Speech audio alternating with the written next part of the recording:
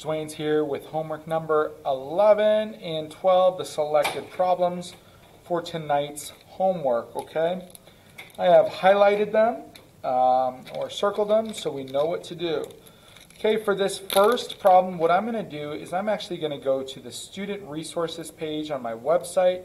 I'm going to click the algebra tiles, and that is how we're going to build it. I'm going to select the background of the expression mat, and let's build out this expression to help us simplify it.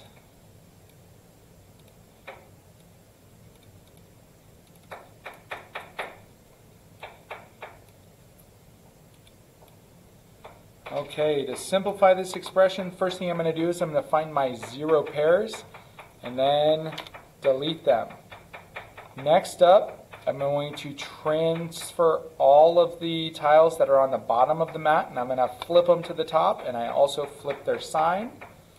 I have another zero pair, and I'm left with 2x plus negative 1. Okay, so that would be the answer, 2x plus negative 1, or you could say 2x minus 1. Now another thing that we can do is we can make the zero pair. If you don't have the mats digitally, but you have the hard copies, you can draw those exact same things, and I end up with 2x plus negative 1. Okay, for B, I'm going to flip my tile,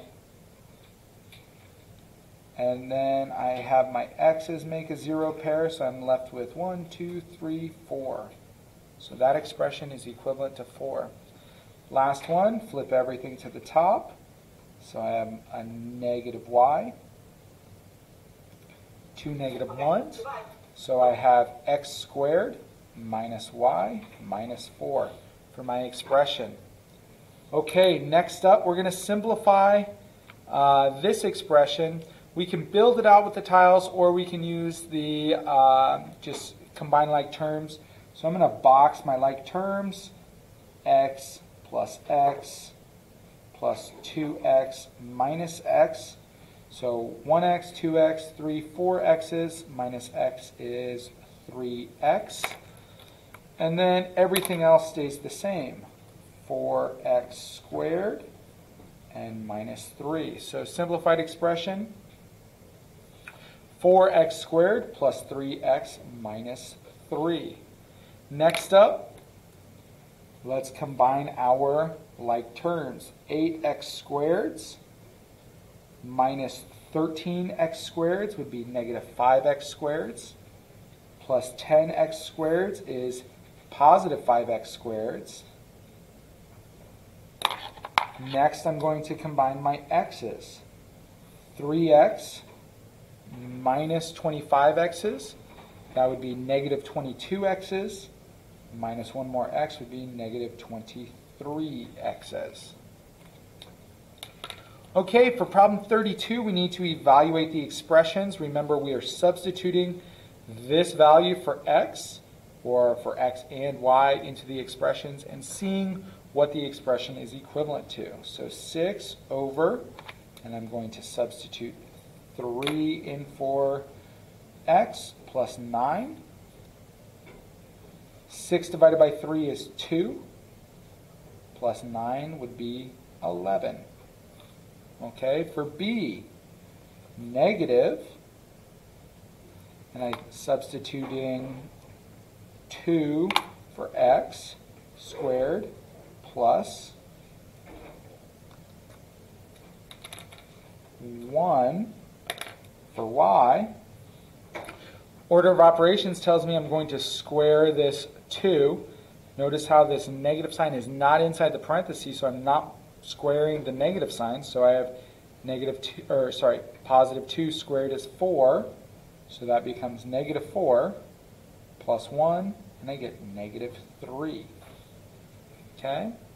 Next problem, C. I've got negative 2, substituting 5 for x, and negative 3 for y.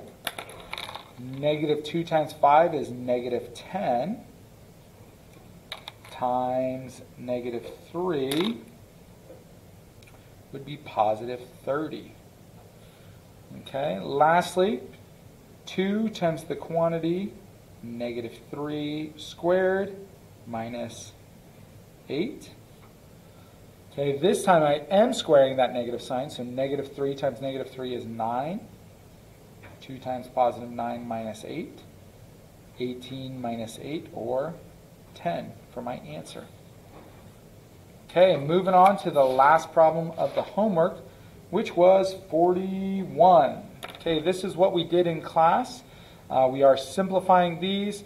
The first one I'm actually going to use the, I'll just hand draw this one, and then we'll use the algebra tile mats for the next one, okay? So find my 0 pairs, eliminate them. Move everything to the top then. I have a negative 1 and a negative x. That makes another 0 pair. Over here I've got minus 6, so those I'm going to move to the top. 2, 3, 4, 5, 6. So now I have x on both sides that I can remove. And I have negative 2 and 1, 2, 3, 4, 5, 6, 7, 8. Negative 8. Well, negative 2 is greater than negative 8, so the left side is greater. Okay, for this last one, we are going to go back to those algebra tiles. I'm going to clear that out. And then I'm also going to switch my background to the comparison mat 2. Okay?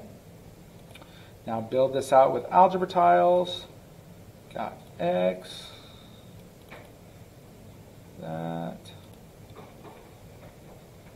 Got positive 1, negative 1, negative, negative,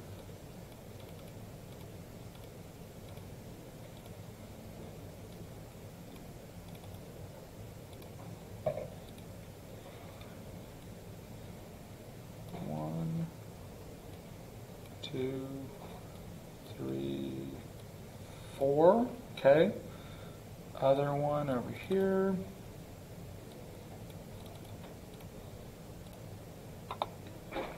And I've got negative 1 and positive 3.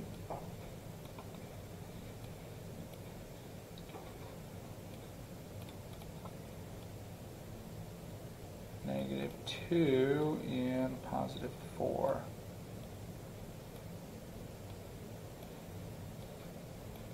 Okay, so for this one, first thing we're going to do is combine out and make our 0 pairs. Okay, so once I have my 0 pairs, I'm going to delete them. Oh, I also accidentally deleted a negative x there. Okay, oh, there's one more 0 pair. Okay, now we have our 0 pairs.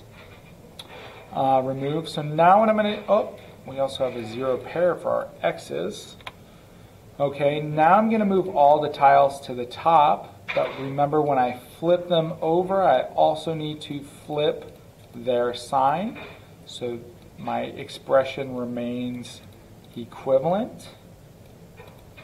Okay, now again I've got 0 pairs there. Combine my like terms.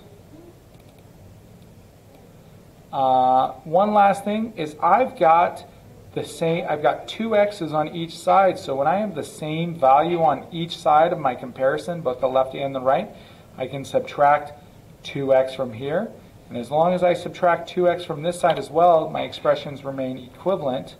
Now I have negative 6 over here, and I've got no tiles, so the value is 0 here. So which is greater? The right side is greater. That's it for the homework. As always, you're welcome to do additional problems. My students are go-getters, so they like to do that extra practice. But if you need a brain break, I totally get it. As always, if you need help, come see me in ninth period during my office hours.